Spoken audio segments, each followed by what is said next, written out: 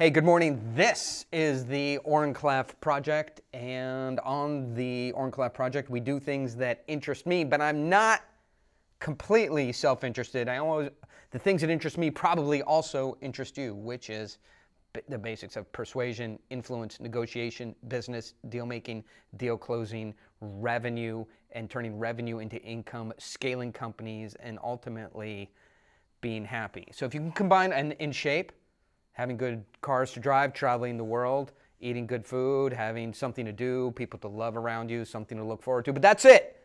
Those are the only things that interest me, other than I also like motorcycle riding, mountain bike riding, CrossFit, been going bike riding lately, and starting to go surfing. But those are the only things. On the line today is Corey Frank, who is a career sales professional. He knows what works, what doesn't in enterprise and corporate sales. And today we're going to talk about email. Email is probably the #1 way to get into a sale affordably, economically, low cost to acquire a customer. What works in email, what doesn't is our topic today.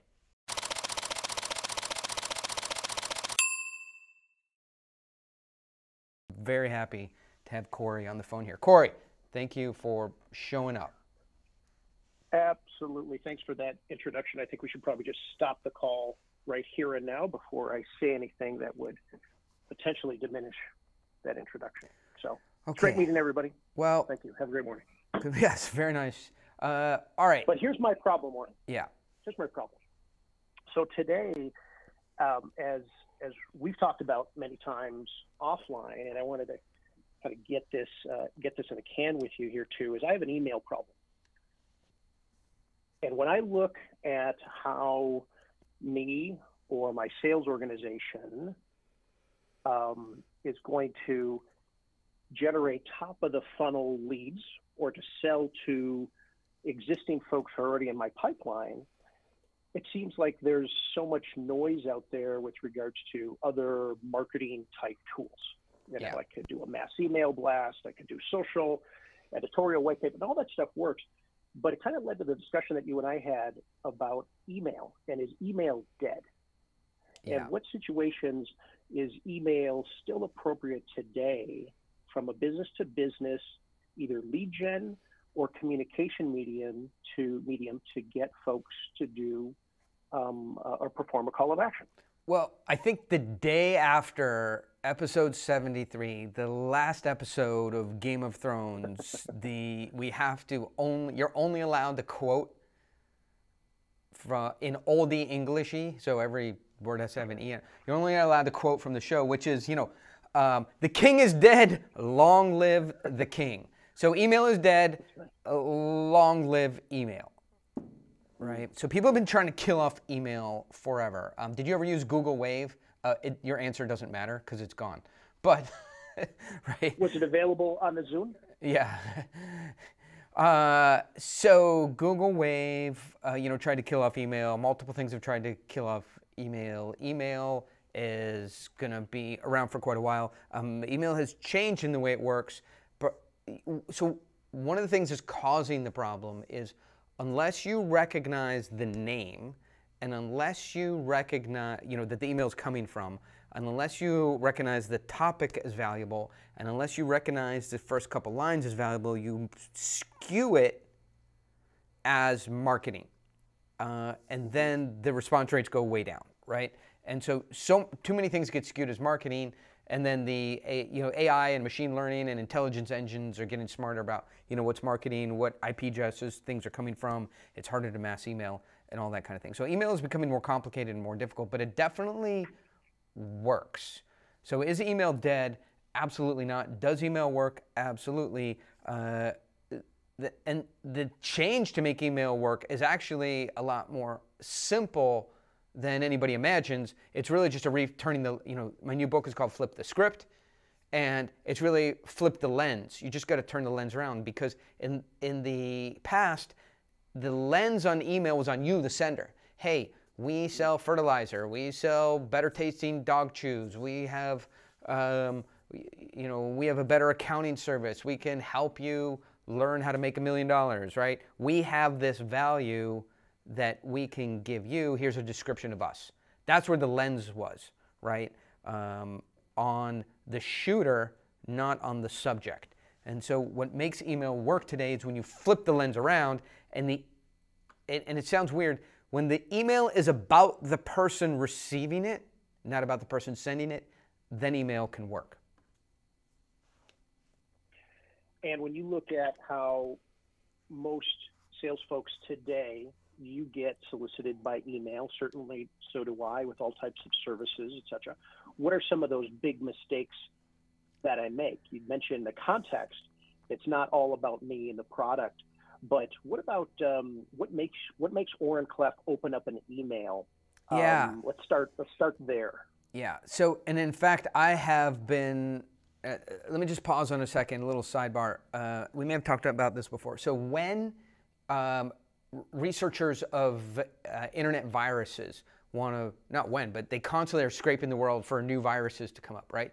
So what they do is they put unprotected machines on the net, right? That is, just like the equivalent of you leaving candy corn and raw meat and syrup and butter and Doritos in your front lawn, right?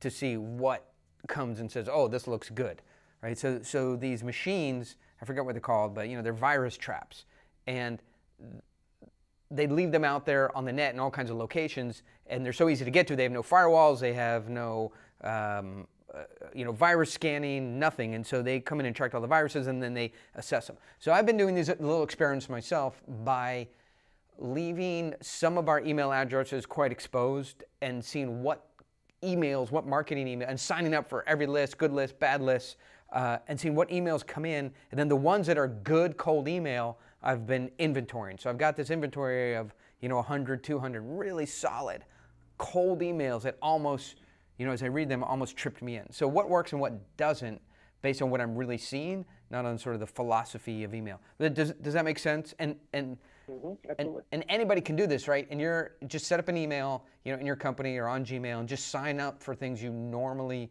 might not sign up for because you'd be afraid of marketing and spam and what you get. Set your spam filters on 0.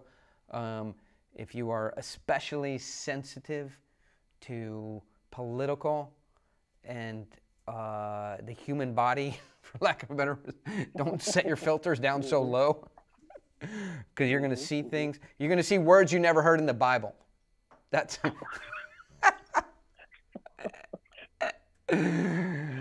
You remember that was wasn't that a Paul Simon song? Right? I've been slandered, lied to. I've been called words I never heard in the Bible. One step ahead of the county line. Whatever, those aren't the words, but yeah. Okay. But if I've heard them on The Wire, then it's a good thing. Then it's probably appropriate. Right. If you watch The Wire, you're going to be fine with turning your spam filters down to 0 donuts. Okay. I understand. So the stuff that comes in that makes me look is primarily, and I get a lot of this because of my book, and it's pretty easy to see media on me. Hey, I'm a fan of Pitch Anything. I watch the videos. I especially like the video on London Real. Okay, this is not a robot. In the future, this email will be done by a robot, right, by AI. But for right now, I go, hey, this is a real person taking some interest in me, right, and your sensibility around social connection and social risk. Because this guy knows about me. Right now, he's a proponent, he's an advocate, he's a fan, if somebody likes me. If I just ignore him, right, I'm going to reduce my social count by a little bit. He's going to go, hey, I sent that guy a nice email. I'm a fan. I took some time out of my day to say hi. The guy never even replied. What a jerk, right? So the social context pulls me in and gives me a sense, A, I have to read it, B, I have to think about it, and C, I probably have to reply, right? We can amp that up a bit from here. So that's what makes me look. The second thing is if it's so precise to my problem on that day, then I have to look, right? Well, here's a huge problem I have. We're signed up for 75 different SaaS products, of which we use 4, right? And they're billing $19, $29, $75. Some of them are $199. You know, somebody took a look at it and go, this is $5,000, $6,000 a month. That a product we don't use. Yep. They're just chunk, chunk, chunk, chunk, chunk. You know, apparently I don't care about. Oh, Corey, hey, I do. Suddenly I care about $6,000 a month. You got to wait till you see my new truck. Oh, You're really? gonna go nuts. Yeah, you're gonna go absolutely nuts. Are you continuing to get? Let's see. You keep regressing in the decades. So you have your 1983 Marty McFly Toyota. Yeah. Right. I think that that's in there right now. Yeah. And you have your monster truck for Asher, certainly. Yeah. And yeah, I'm going to guess a flatbed. Ooh, let's see. I'll keep going. I'll send you a picture here while you keep talking about the email. Yeah. Yeah. So email. Yeah. So I got to send you a picture of the new truck. You're going to lose your mind. And I know what you're thinking. It's a fire truck, which I am trying to buy, but it's not a fire truck this time. So okay. So that's things that are so specific, like how to unsubscribe from SaaS products, right? So if that came in, I don't care if it's a cold email, a frozen email, a warm email, like I need that today, I'm basically gonna look. And that's what the hyper volume guys are trying to do, is a nice, friendly, fairly short, focused email. And if they catch me on that day, then I'm in their funnel. You and I. So social. Yeah. Social relevance. Or problem-specific relevance. Problem-specific. Those are the two things that make me look.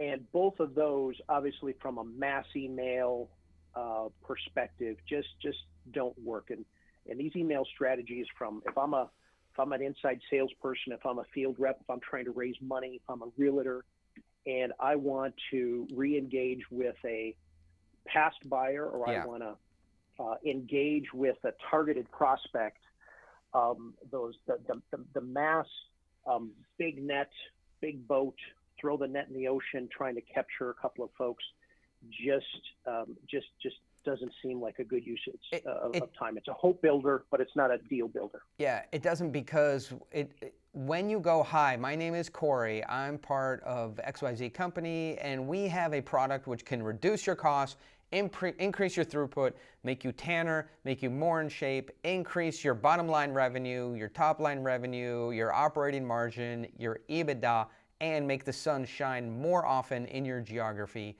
I'd love to show you what we have. We've been awarded Microsoft's ACT Developer of the Year, and the Queen of England frequently discusses us on her podcast, and we won the Edwards Award number 3 years running.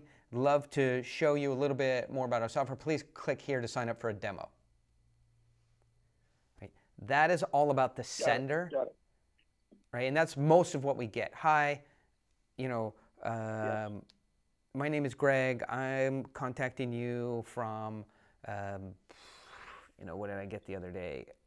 Well, I mean, this is, so you get semi-custom. Hi, Oren, is Intersection Capital interested in a better way to manage databases of potential investors? We're Capital IQ, the largest list of investor databases, recently bought by JP Morgan and part of the XYZ group, and our customers are Goldman Sachs. Love to show you a little bit about what our software capability is. Do you have time for a call? So that's so self-absorbed, right, when you hear it sent back to you and the playback back to you. Yet why is it that that's how the majority of the emails, right? If I looked at your inbox or my inbox, the 70 to 80 emails you're going to get today, 95% of them that aren't from your mom or somebody who wants to talk about Game of Thrones will be self-absorbed spray and pray. How do we fall into that? I mean, a little bit. You talk a little bit about this in Pitch Anything, and in certainly some of the podcasts that you've done. But as a basic perspective, how did we as sales reps fall into that trap where it's all about us? Yeah, here's how. Because it works for big companies. When you have infrastructure, right? So you have a CTO, you have a chief marketing officer, you have data compliance, and you have guys who can really mail millions of emails without getting, and handle all the TCP/IP issues, have, pay to be on Gmail's, approved senders list, and really do the IT right. Then, right, so if you have a big budget to do that, you can send out these mass emails. Then if the responses go to very low compensated SDRs, and those SDRs can be the first line to percolate all the responses. Then, then they kick those up to salespeople, and maybe those get kicked up to closers. So it does work for very large organizations. It won't work for you in a small, medium-sized organization because you don't have the IT, right? You don't have the SDR, the sales development rep infrastructure, right? You can't afford the lists, and you can't operate that at scale. And then ultimately, if you really want to make it practical, you can easily get involved with low-quality leads that are consuming a lot of your time. So you're using your highest valued rep, which is you, to deal with leads that come in from super spammy mass outreach, and that's a disconnect. So without the infrastructure, you have to use a different system. You can't use mass email. It will take you out at the knees, for lack of a better description. I understand. That's great advice. When you talk about the tone of a pitch and status up front and local star power and leading with data, leading with a big idea story and then following up with data, does those same tenets apply to an email? Right? We know we're gonna do social relevance, or we're gonna do a problem-specific relevance pitch. But my tone that I'm using once I get in front of a group for a pitch, not a sales presentation, but a pitch, how does that apply or similar to what I'm using when I'm trying to close a deal? Well, this is interesting, and maybe just watching the time here today, maybe we hit this as the last thing, and then we pick it up on Monday again. Absolutely. So I think of it this way, Corey, is that when we start to move into pitching someone and it's fairly cold, right? So let's say an email came in, it hooked somebody, right? We get on the line or we get on Skype. When I say hook, I mean that's the whole point. Like hook, setup, path to payoff, is one model, right? So it's got a hook is bring somebody into your system with interest. You set up a call, they agree to the call, and you get on there, right? I think they are I know I am. I'm concerned when I get on a call that was generated by a pretty cold email, what my time investment, how much time this is going to take, how much time this is going to waste. I know I have to be patient until I see the benefit or the value, or I know the value isn't there. That can take up to an hour, right, to get to the point where I can make a decision. Should I use these people to take care of my lawn? Because my lawn is looking dry and shabby, okay? I need some time with the rep. I need to hear about the company. I need to hear their pitch. I need to just get a sense of it. So leaning back, I think from a tone and pace standpoint, if you are focused, direct, and organized, it subcommunicates that you, the seller, are busy and you're not going to waste time. Hey, Corey, really appreciate you getting on the call today, right? I got a couple things to go through here. I continued with a little bit of information, but I know you and I want to get back to the coal mine as soon as possible. We can't spend the whole day talking about Corey's lawn at 115 South Dennis Drive. So 3 things for me affect lawn care today, and it's really the only thing to worry about. Water, square footage, and low water consumption, high volume foliage. Those are the 3 things that really matter. If you want to talk about those things, I'll go through them really quickly. If those things don't matter to you, literally just hang up on me while I'm talking. I'll think that you drove into a parking garage. Okay. So that might be extreme, but you could feel the tension in that I need to maximize our time together. And in doing so, a whole cascade of positive things happens. The stakes raise, because when I'm moving fast as a salesperson, when I'm saying, hey, you could just hang up on me if this doesn't work for you, tongue in cheek, it communicates that I'm busy, that I'm not going to negotiate price, that I'm easy to work with, that I'm direct, I'm going to respect your time, that I'm experienced. So a whole cascade of things come off of tone and pace. So you don't have to tell people that you're busy. You don't have to tell people you don't negotiate price. You don't have to tell people you'll be direct and honest with them. You're showing them. So I think tone and pace give you this whole a stream of benefits you might not even be aware of. Got it. So that implied status, that implied status is a result from how it's communicated, the ability to raise the stakes, the tone, and I'm going to carry that over to the email.